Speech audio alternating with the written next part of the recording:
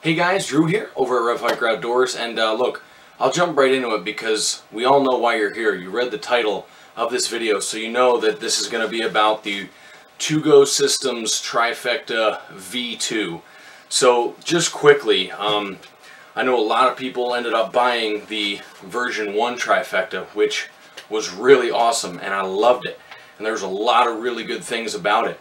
And there were some things that could have been improved on. And I think what Brian did with the version 2 is take everybody's comments on my videos and other people who reviewed it, and some of my suggestions. I know I talked with him and some other people did, and he kind of improved absolutely everything. So what were some of the shortcomings of this? Well, some of it was the grommets in the corners. When you wanted to use this as a tarp or something like that, it came a little short on being able to be tied out.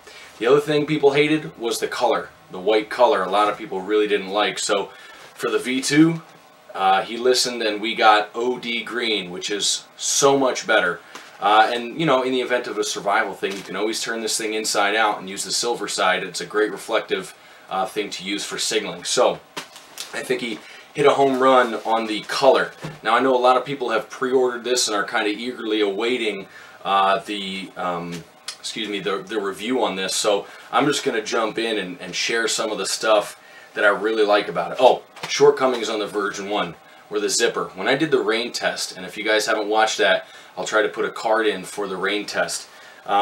This thing, where it came in, was the one seam on the Tyvek and the zippers. So what Brian did on the version 2 was he taped all the seams, even around where the zippers sewed in, and he put a pretty much totally waterproof zipper on this thing. It is a heavy-duty, awesome waterproof zipper.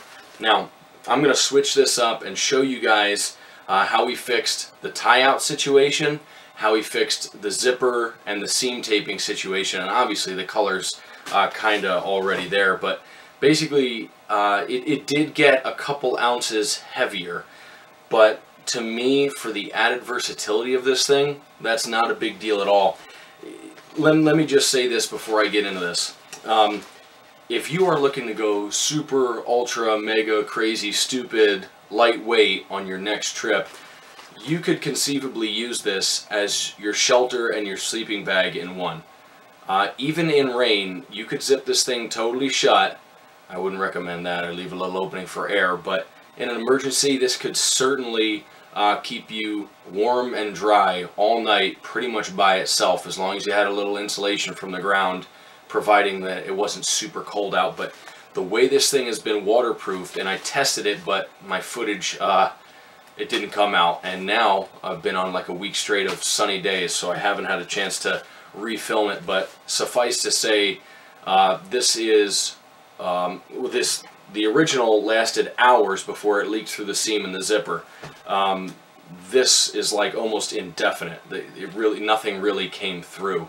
I put this into a bowl and I poured water over the zipper of it and waited for it to seep through the zipper, and I got tired of waiting. So the waterproof on this is pretty awesome. So let me switch up the camera and I'll give you a close-up of how we address the tie-out issues and the zipper issues. So stick around. So here we are. Now it does come in the carrying case just like the other one did.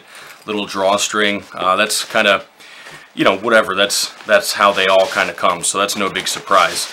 Well, let's take this off. And the way I rolled this one up is I folded it in half, rolled it, and then folded it in half, and it still got into the bag, no problem. Let's take a look at this zipper first off. Check this thing out. Is total waterproof zipper. This is like what you get on high-end rain jackets and rain slickers and waterproof bags and things like that. And then on top of that, Ryan sewed in a storm flap. So this thing, let me show you on the corner, this storm flap will literally fold over and more or less cover that from any incidental rain that's going to hit it. So not only is the zipper waterproof by being all rubber coated, but it's got a storm flap that comes over the top as well. Now, let's show you this is the zipper. It is a little bit, you know, it's a bit of a stiff pull. If you've ever used these type of zippers, you know that you got to work it. It's not as easy as a regular zipper, but it's still not like annoyingly hard. He still put the double zippers so you can do it from the inside. And here you can see a good look at all the taping that he did on all the stitches. So you can see that it's done right on the zippers, both sides, everywhere that there's a seam on this thing, he's got it taped. Is this perfect? Is it going to be waterproof forever?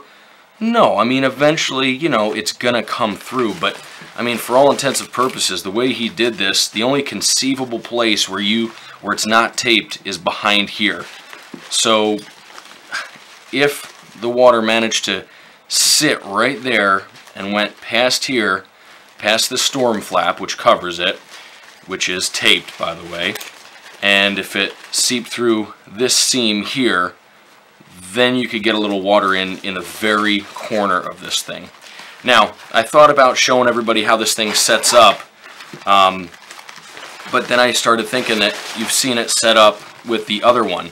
You can set this up in all the same ways and then some because of these right here. In all four corners and on the center points on the long side and in the very center of it, we've got these D-loops. Now actually, in a second, I'm gonna pull the camera out and show you a view of this thing kind of laid out on the floor so you can see where all these tie-outs. But this is a plastic D-ring, and you've got it reinforced here and reinforced here, and taped. So I mean, they did a really nice job on this thing as far as I'm concerned. Let me show you some of these corner ones. Now, I have slept in this thing a few times, and actually on the corners they did a big piece like this as well, plus this little box reinforcement, plus this. Now, the only seams that I've found on this that aren't taped are these corner pieces where it's doubled up. But where the zipper is, it's all taped in, and on this main seam, let me show it to you, this main seam that runs down the center of the one side, or a little off center, that's taped. So really the only non-taped things that it could soak in after a while is here. But again, it's a different kind of stitch that really doesn't allow the water in. If you wanted to, you could kind of tape those. But the zipper, the main area where anything could get in, and the big seam are all taped when you get this thing. So let me,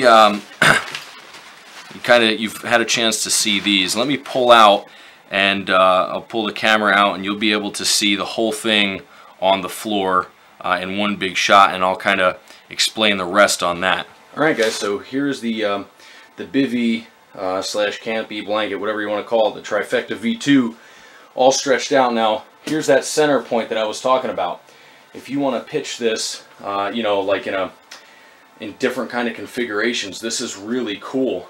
You can tighten up the center and kind of suspend that from a tree. And then also in the center here on the long sides, you can see that there's another D-loop.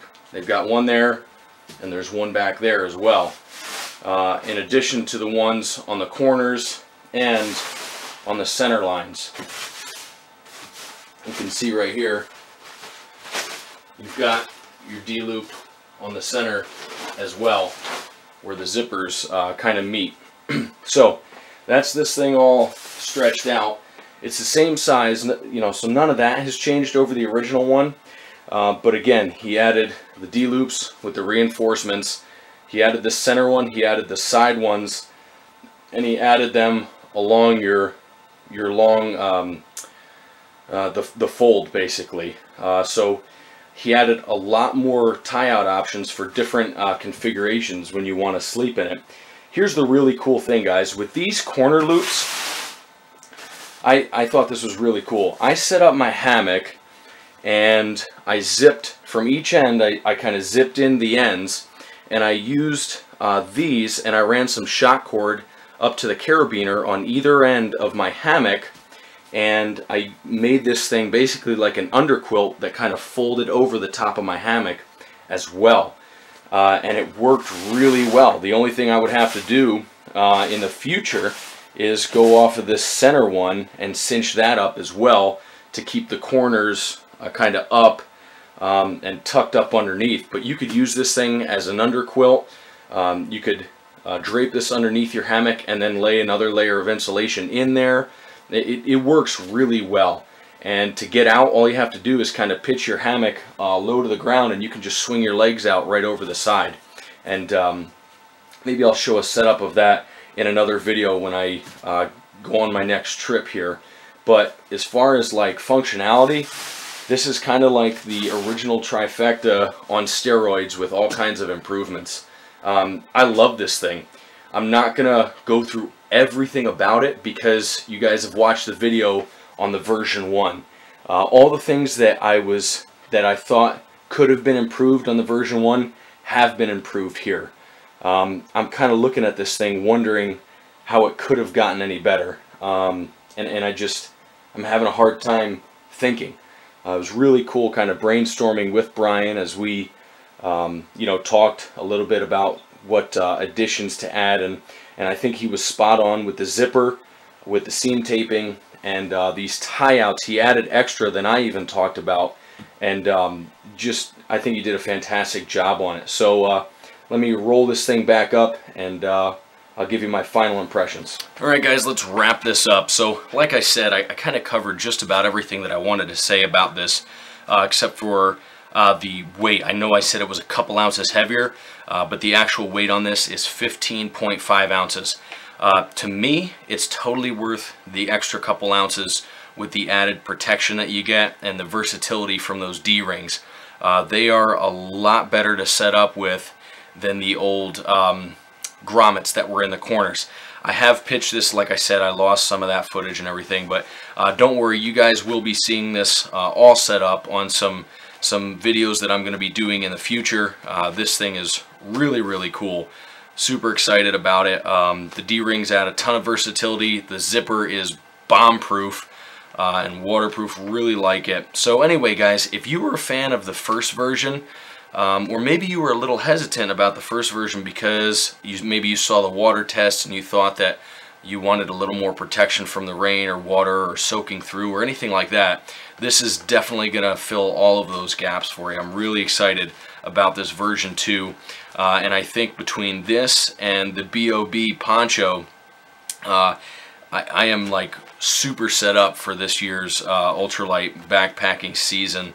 I cannot wait to get them all out and trail test them. Like I said, I spent a couple nights in this, around my house to really test it. But I'm looking forward to taking this thing out on the trail and really putting it through its paces. But if it's anything like the version 1, I know I'm not going to have any issues. So anyway, guys, if you did enjoy this, don't forget to thumbs up and subscribe. God bless you guys as always. Thanks for watching, and I will catch you another time. Take it easy.